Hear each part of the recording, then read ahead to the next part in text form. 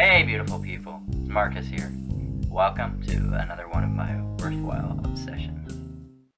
Got something a little different for you this time, because I figured out what I'm going to be for Halloween. I'm going to turn this dingy piece of tractor inner tube into a plague mask. Yeah. Alright, how do I do this? So I think basically I need two pieces, a beak and the eyes and forehead. So I kind of like the way these lines go. And take a section here about this length for the beak, so I'll just start by cutting this in two.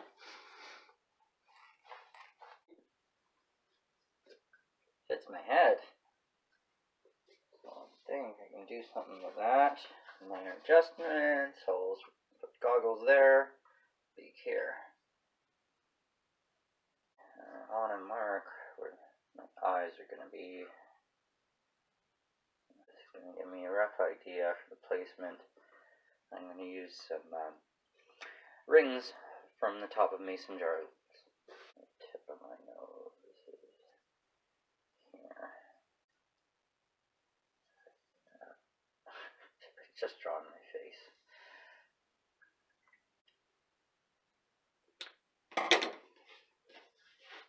I can use one of these for a Xenomorph costume at some point.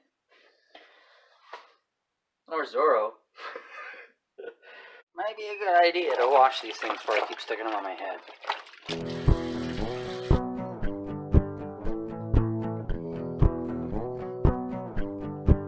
Probably going to take off this and wear a hat. I haven't quite decided yet though, so I'm leaving this for the moment. Off to a good start. This will come off like that. Figure an approximate shape.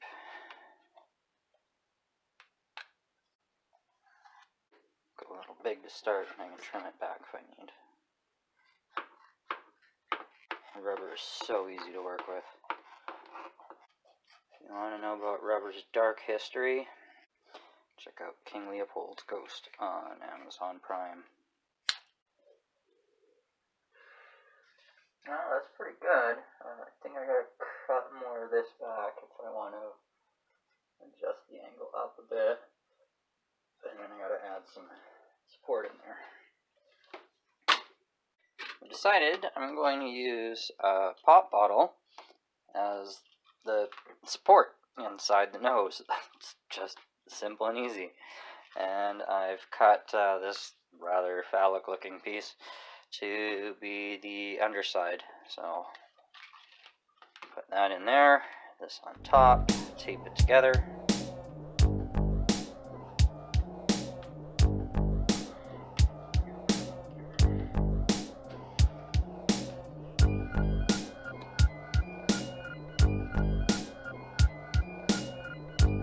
Realizing it's easier to do this in front of a mirror versus just the camera. Making some adjustments here. So this one, the back of it goes quite nicely above my ponytail, and this one looks like I'll be able to put it nicely below the ponytail, and hopefully I should be able to keep this as two separate units and not have to attach them any other way.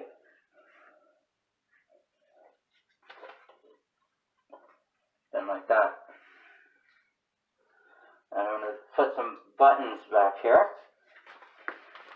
On the back, I marked it off. I put two buttonholes matching the two spots there. And I've just got to figure out the buttons. I think I'm just going to make rubber knots. Just going to cut a strip of rubber.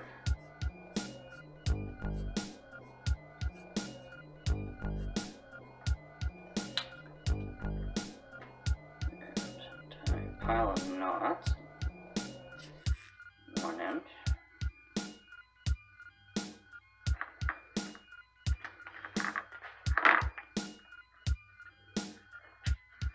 Oh yeah, that'll absolutely do it. Put this through.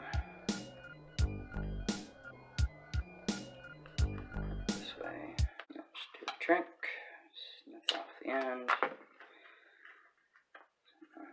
Got that on that. And this one. Got my hair outlined. Sweet! That's pretty awesome. Had a bit of a rethink. I don't like the tape, and it doesn't work for just sticking pieces together. It's really good with plastic and other stuff, but not with rubber. I'm going to stitch it instead, and I found a hole punch that's going to work perfect. So first I'm going to go around the edges of this, and then I'm going to match it up, the edges of that. I need some rubber thread. Do the stitching.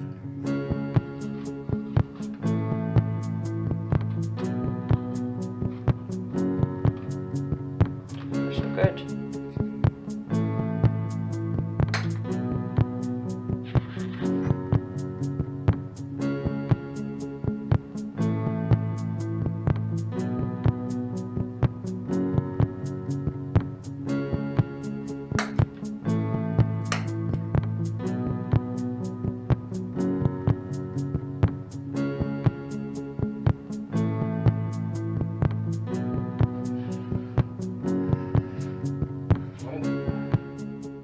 Very cool.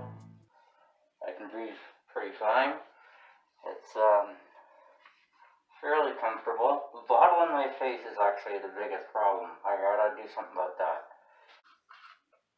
Take this down too, to eat and drink, so that's awesome. I don't like this top part, so I'm gonna cut that off. Alright, I got my eyepieces. These are mason jar lids. Thank you so much for the delivery, Laura. And Agent Scully has come to watch. So my hope is these are just going to stretch over without any modification. Too much of a stretch. So I gotta widen these.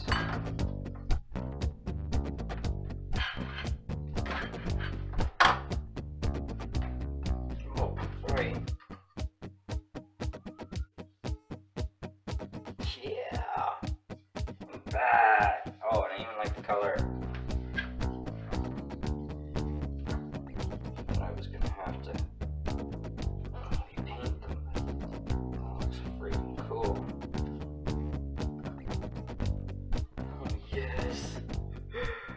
Sweet.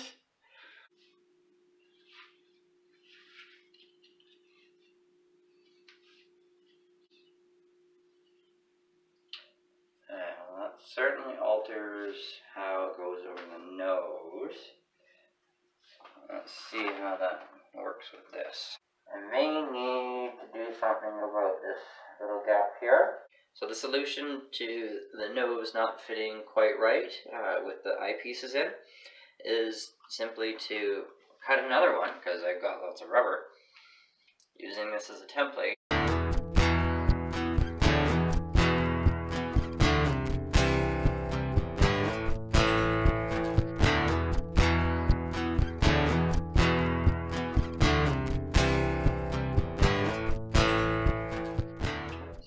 So good. Issue is going to be the comfort level on my nose over the course of an evening. Decided I'm going to cut off the bottom of the bottle because it's really got comfortable.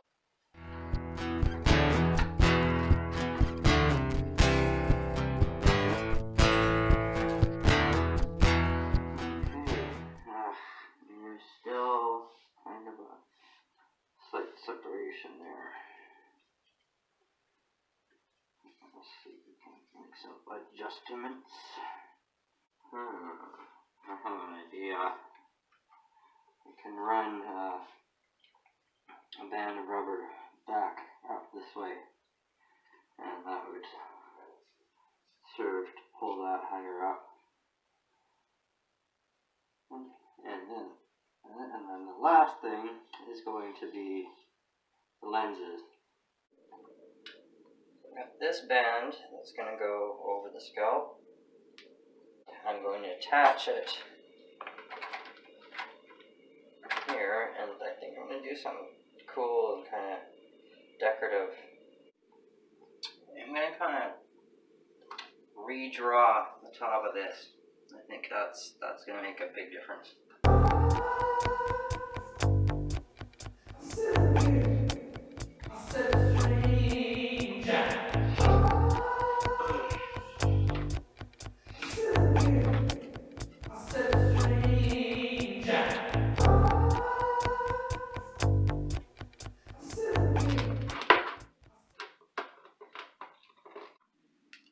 Sweet. Now, if it's in snugly, I don't even need to adhere it any other way. I don't need glue or tape or anything. Got the other eye.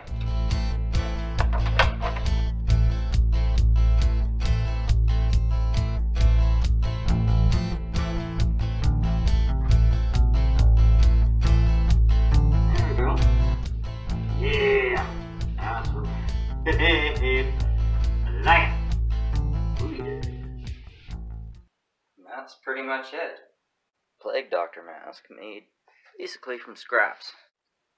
Now we'll go over the construction really quickly. So, one piece of rubber, cut the holes, stick in the eye rings, cut the pop bottle, pop that in. We've got two pieces basically.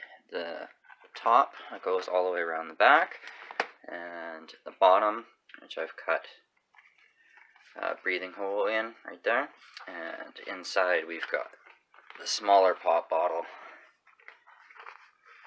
giving it the support. In the back we've got the buttons that go behind the head, and top strap just connects with that.